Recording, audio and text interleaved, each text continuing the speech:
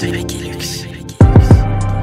been doing this shit for a while, walking this road trying to find reasons to smile, but all I can really do is find reasons I hate myself. So every mile I walk, man, it feels like I'm walking through hell. I always felt like no one understood me.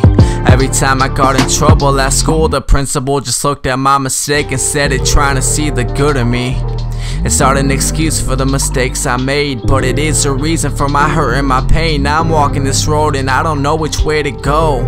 I got holes in my jeans and blood on my clothes. I got a heart that beats but a voice that never spoke. I used to feel like I was at the end, and if my mother was happy, being happy is what I had to pretend, cause I just wanted to see her smile. We've been through a lot of shit, and honestly I hate to say it, but we haven't spoken in a while. Man, it's crazy how things happen. 14, I was sitting in a cell all because of my actions. I just thought it was cool to get high and party, but if I could look my mother in the eyes right now, I would tell her that I'm sorry. But if I could look my mother in the eyes right now, I would tell her that I'm sorry.